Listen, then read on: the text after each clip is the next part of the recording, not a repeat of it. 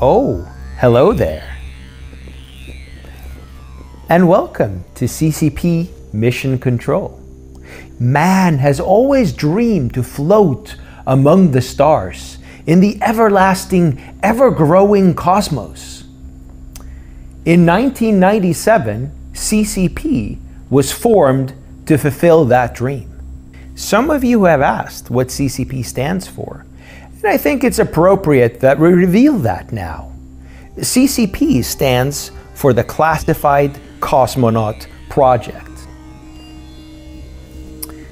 A great man once said, if you want to make an apple pie from scratch, you must first create the universe.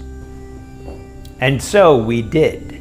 We created the Eve universe.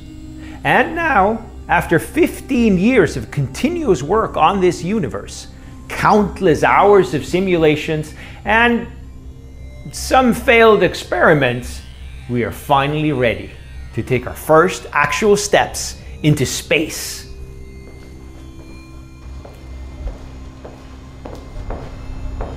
Keeping the Cosmonaut Project classified has required us to implement layer upon layer of deception. Things may not be always what they appear to be. It has taken us many years to fund and build out this advanced facility. And throughout these years, we've assembled a crack team of scientists driven by a seemingly limitless ambition to fulfill our vision. Geniuses like Steve Manikeller and the volunteer Svenny Karol. I'm very proud of the team that we have assembled here, mainly consisting of CCP workers who do this on a pure volunteer basis and out of sheer enthusiasm. It's astounding what we've achieved so far. Building this complex machine, this craft contains over more than 6 million elements, and if only one of them fails, everything will go kaput. Indeed. We're on a mission of precision. Yes, you see, the air pressure in such a high altitude is so low that even if the tiniest crack appears on the surface of the craft, the blood of the occupant will start boiling immediately and his body will explode in 3 Sekunden. And if you calculate the re-entry vector wrong, he will get burned like a bratwurst or squished like a schnitzel. But we have one problem. Even though Svenny is a very small person, I don't think we can squeeze him inside the craft. Ah, yes, Steve. Imagination will often carry us to worlds that never were. But without it, we go nowhere. Yeah. We will find a solution. We will find a solution jetzt. Our space program has been underway for a very long time. We have though more recently started a new and exciting phase of this program. And here to talk about that, I have Ben. Yes, we've just started a very interesting phase of the program, which is the physical training. So this guy there has been spinning non-stop for a week now.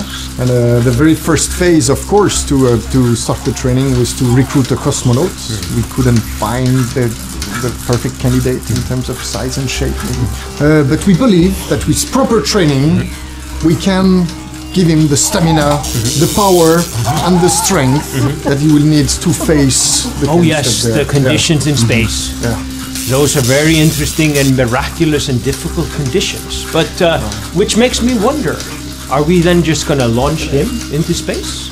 No. We're going to start with a test flight, if you want, which will be of a much more manageable scale and scope. And for that part of the program, we have hired already another cosmonaut, actually. Would you then perhaps say, as has been said before, that the universe isn't really required to be in perfect harmony with human ambition? Yeah. That, and we figured out that a hamster is much cheaper, of course.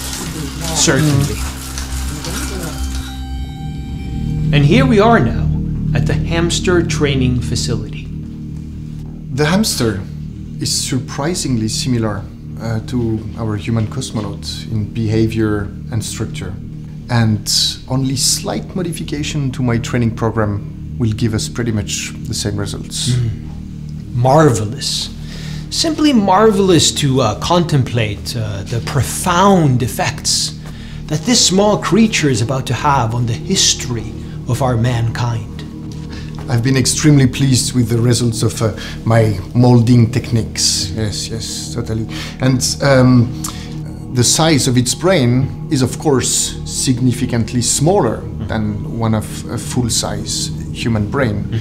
But it's not about the size, it's how you use it. Ah, indeed. And a lot of data is available when it comes to testing and training of human beings for high acceleration.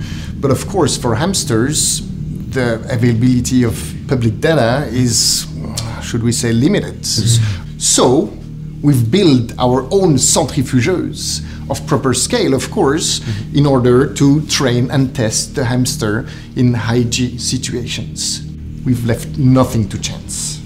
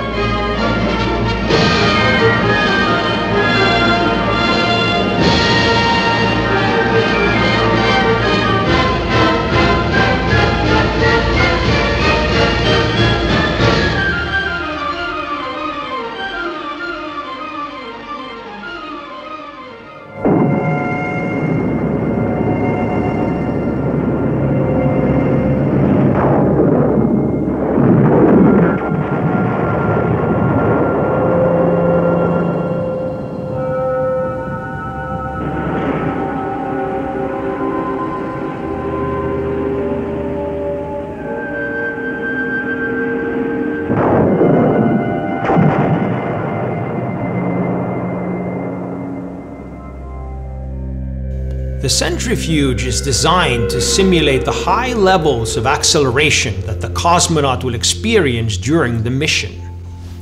G-forces induced by this equipment will move blood away from the brain. This will first result in a loss of color vision, then tunnel vision, and finally no vision. Hamsters, by their nature, have no color vision and actually just terrible eyesight. So much of this should feel familiar. But Dr. Ben, is it safe? Perfectly safe. Nothing is perfectly safe. Only hippies believe in such nonsense. Progress without risk is impossible. Dr. Ben will now demonstrate how high G testing and training is performed with this centrifuge.